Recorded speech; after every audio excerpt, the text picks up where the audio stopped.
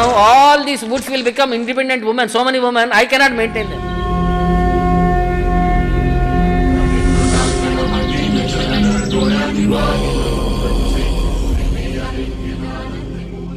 Meditating upon the Lord, when we keep engaging in the service of the Lord, the devotees become little intelligent in handling situations.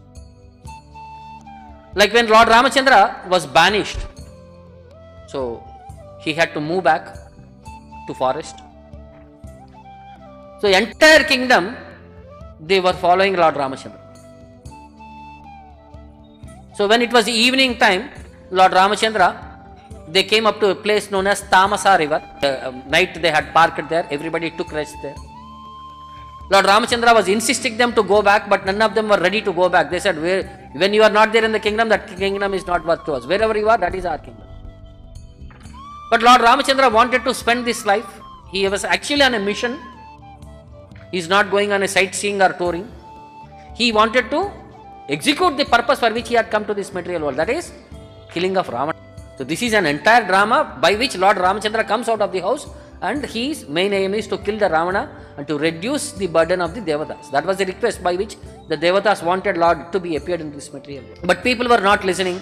So Lord Ramachandra early morning, he instructed Sumantra to take the chariot in a reverse direction up to Ayodhya, and from there fly in the air, so that people became confused. Next day morning they all got up. They all saw Lord Ramachandra's chariot in a direction, they followed, and they all entered Ayodhya back. And from there they all thought Ramachandra would have gone home. But actually Lord Ramachandra, when it reached Ayodhya, it flew back and crossed it near river Ganges. It came up to river Ganges. As soon as Lord Ramachandra entered that Nishada kingdom, the king of Nishada, Guha, he comes forward, and he is actually friend of Lord Ramachandra, so he comes forward, Lord Ramachandra, he offers obeisances, and Lord Ramachandra hugs him and treats him like his own personality. So he arranges a huge feast, but Lord Ramachandra says, no, I am an tapasya here. I am not here for enjoyment like royal opulences. My horses have worked hard. Please feed this feast to my house. My horses, sorry. And he will accept some bare minimum roots or something like a forest lifestyle, like a sadhu. Then there was river Ganges which has to be crossed. So he requested Guha, please help him to cross the river Ganges. So Guha had many people under his kingdom. There was one person by name Kevat, who was a boat rower. So when boat rower came and he brought his boat, and when he saw Lord Ramachandra, all these things and all, so sir, he was insisting on one point: before you get into my boat, I have to wash your feet. Guha is saying, what is the problem? Why you are doing all these things? But he was very adamant that he has to wash the lotus feet of the Lord. So then they were asking, what is the reason why you are forcing upon this washing of the lotus feet? He said, I know, my dear sir, the dust of your lotus feet is so capable.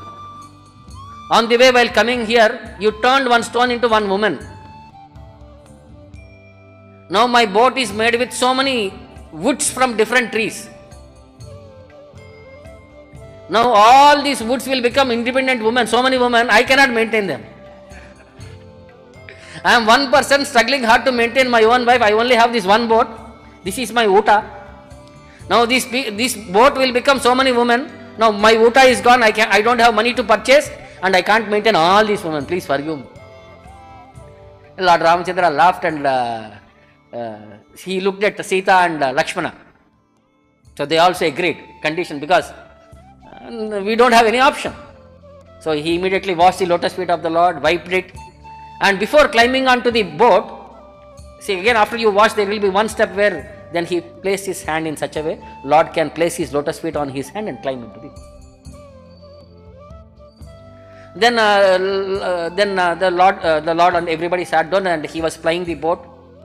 In the way between, Sita Devi became very much happy by his service, and she passed on her ring to Lord Ramachandra to give him as a dakshina or a prize for giving them an opportunity to cross.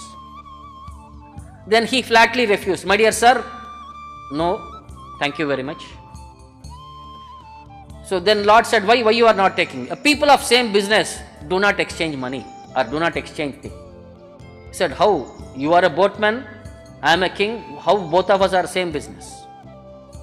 My dear sir, one barber when he shaves head for the another barber, he will never charge. One washerman when he washes clothes for other washerman, he will never charge. Personal. Similarly, I am a boatman, I am trying to cross you from this Ganga from one side to another side, and you are a boatman who crosses from the Samsara Chakra to Vaikunta. Both of us are doing same service. So one person should not charge from the other person. Then Lord Ramachandra became very happy. He hugged him and he blessed him with unlimited devotion. See, the simple point. Not only thing is how Lord, intelligence, how he presented. Now who is this person? What is his previous life perspective? In the Padma Purana there is a small reference. It says, this Kevat is like a huge tortoise in milk ocean. So he became fascinated by the lotus feet of the Lord and he wanted to come and touch or kiss the lotus feet of the Lord. Because of its huge akara and little fiery attitude, when he came nearby, Lakshmi Devi became little hesitant. She became little fearful by seeing that huge size.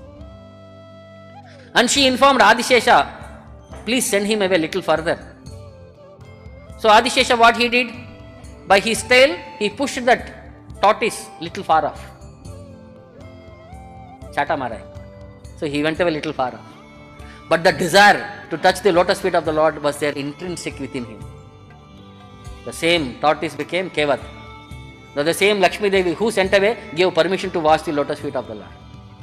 And the same Adishesha who was sending him away, now asking him to come forward to touch the lotus feet and offer the lotus feet. How Lord arranged it in such a way. The same people who sent them back called him and gave that service. So then the desire is sincere and it is strong. The service of the Lord. See, again I may have material desires. When I may be having strong desire, will that be fulfilled? No, here for the service of the Lord gives that opportunity. And the sincerity of the service is also there.